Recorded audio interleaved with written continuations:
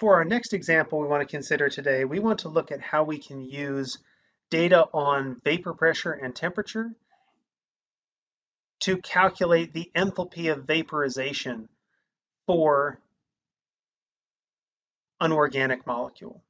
This corresponds to example 10.7 in your OpenStax textbook. And the main idea of this example is that we're going to use the Clausius-Clapeyron equation to relate vapor pressure and temperature data and use that to calculate the enthalpy of vaporization delta H naught vap for a specific organic molecule, isooctane. So this is one of the useful things you can do in an experimental situation with the Clausius-Clapeyron equation.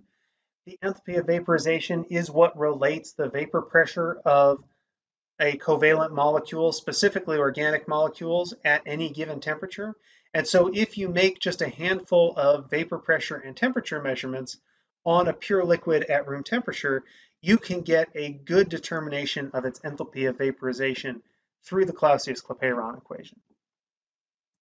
So we're told is that isooctane, which is a hydrocarbon, it is an organic molecule that contains only carbon and hydrogen. Hydrocarbons have funny systematic names under chemistry's nomenclature system, which are not technically covered in general chemistry. So by the time you moved on to organic chemistry, for those of you who are going on to organic, you would recognize that isooctane could also be named as 2,2,4-trimethylpentane, but that's not something that you need to worry about for this class. What we need to know is that isooctane is a molecule, it's a hydrocarbon, and it's a liquid at room temperature. Its real-world significance is that it has an octane rating of 100, so it's actually used as a standard when you're rating gasoline with an octane rating. We do an experiment using isooctane, and we measure its vapor pressure as a function of temperature. We find that at 34 degrees Celsius, the vapor pressure of isooctane is 10 kilopascals, and at 98.8 degrees Celsius, its vapor pressure is 100 kilopascals.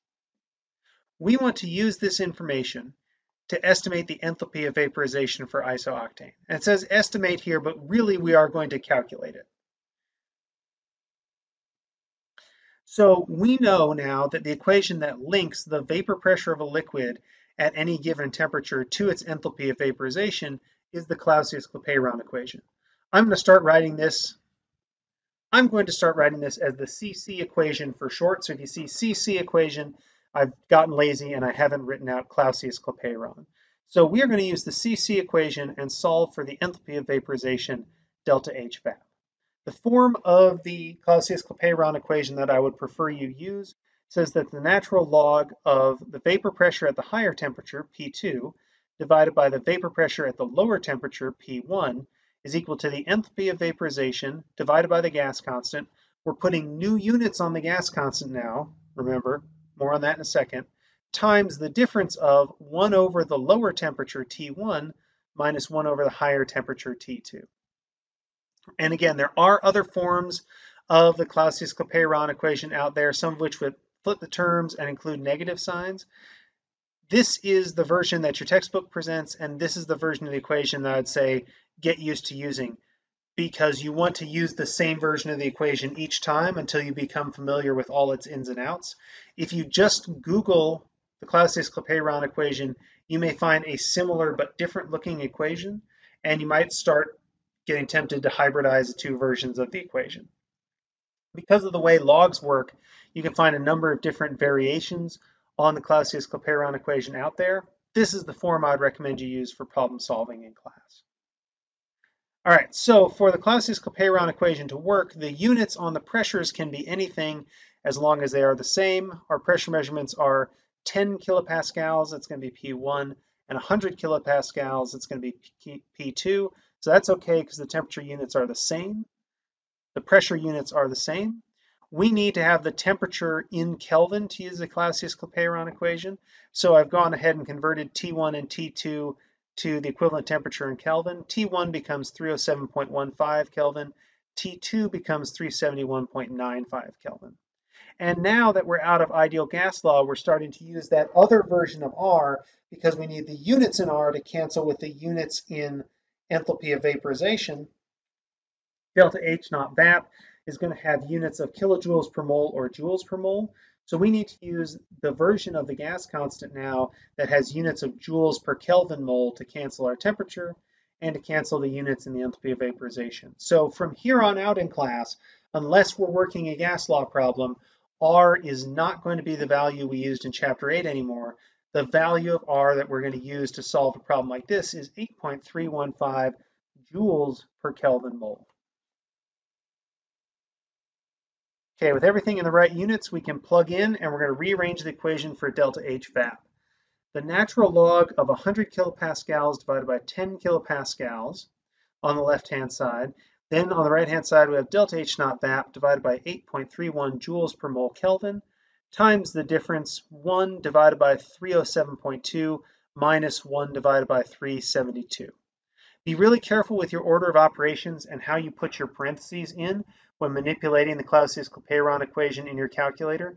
Syntax counts for a lot, and it's very easy to get weird answers if your parentheses are in the wrong place or your order of operations is a little bit off. So if you have any questions about how to properly enter this in terms of your calculator syntax, feel free to ask that question during office hours or recitations, or just send me an email, and I'll try to give you a hint as to become really good with your syntax when you're using the Clausius-Clapeyron equation.